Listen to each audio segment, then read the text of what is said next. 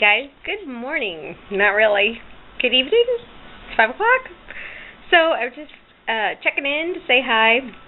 It's been kind of a crazy day. I was just dealing with a lot of paperwork and emails and things like that. And just want to say I have the best friends in the whole world whom I love dearly. So to all of you, go there now. Thank you so much. And for just your support, for your prayers, for just being generally awesome. They're still messaging me. Yeah, so that's what I got to say. And to my new subscribers who I don't know, thank you so much for subscribing. And there will be fun days to come in the next 2 days, but today's kind of just a low-key. I've just been doing a lot of stuff. I got to get some homework done because my next couple days are going to be kind of crazy. So anyway, I hope y'all are doing good. If I find something exciting to vlog, I will. Okay, so one of my favorite things during, well, not even during fall, just any time, is spaghetti squash, and I love to use it in place of noodles. It's just a great side dish. But one of the things I found on Pinterest, and I know somebody was talking about making spaghetti squashes, you can't just cut it in half. Don't cut it long ways on the bias because then you cut all the strands. But if you do it in a circle like this, then you can actually pull all of the strands out. I'm going to see if I can get it to, let me do it this way. Okay, hi. So here is the spaghetti squash, and if you can just slide the fork around it like this, and it'll actually, like, all the strands will start to come out by itself, and it'll actually leave it just like spaghetti. You'll have nice long strands. And truthfully, like, what I do is after I make all this, because this is way more than we'll ever eat right now, but I make it and then throw it in the freezer, and it is wonderful. And I just went through a whole entire spiel for like 3 minutes and just realized it wasn't recording. That's the problem with this camera, because I have no idea whether it's recording or not. So I'm just talking, and all of a sudden the little lens goes in. So let me encapsulate for you. I'm sorry that I didn't get to record anything else for today. Tomorrow should be a great day, Lord willing, please. It will be a much better day than the last 2 days have been. It's been kind of crazy.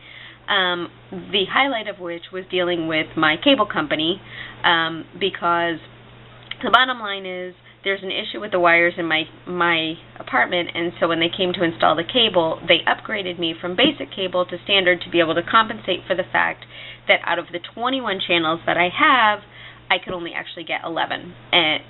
11 of those were not working out of the 21. Oh, I guess it would be pretty much, okay, 22, whatever, math.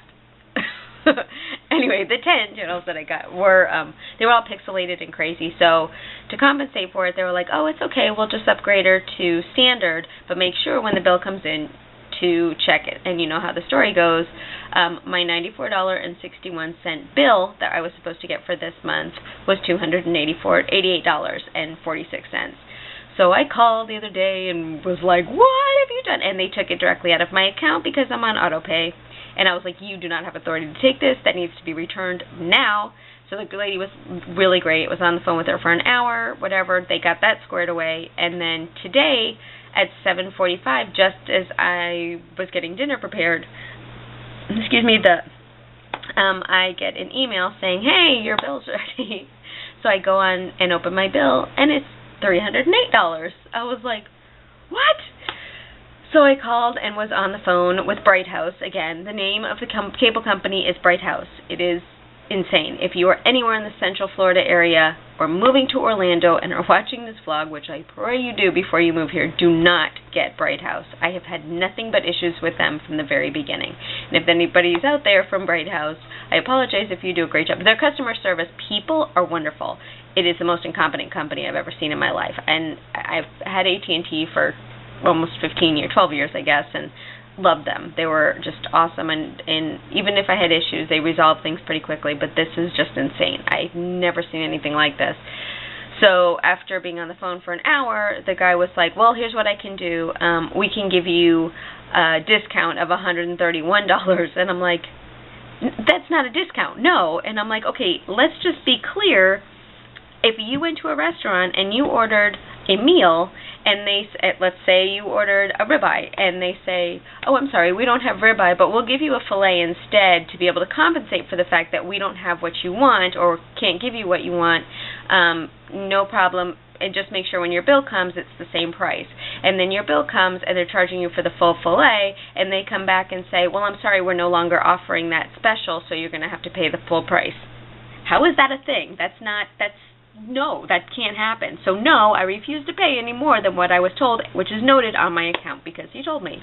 And he said, well, the problem is there's nothing here about the fact that because the cable wasn't working, they upgraded you to standard, but still were paying the basic price. I'm like, then call the two technicians that were here and the lady who authorized it. So anyway, really nice guy, and he's like, he goes, believe me. He goes, all right, let me be honest with you, totally get that. And he's like, I promise I understand your frustration. There is literally nothing I can do here. And he was like, I suggest you write an email and send it to our contact us and tell them, because that's corporate. And I'm like, okay, I'll do that. So the rest of my night was writing a 3-page letter to corporate telling them from the very first contact I've had with them, every experience I've had until now, which is 3 pages long. It is now, October 13th, and I had this installed the first time on July 18th. That doesn't sound like a very good track record to me, but that's just me. So hopefully it'll get resolved and this doesn't have to go to Better Business Bureau, but if it's not, I will. So that's why I'm very exhausted. I'm very tired. I'm looking forward to a couple of really fun days. And, so no matter what, it's getting harder to keep that smile, but it is all part of the plan. See you guys tomorrow. Good night.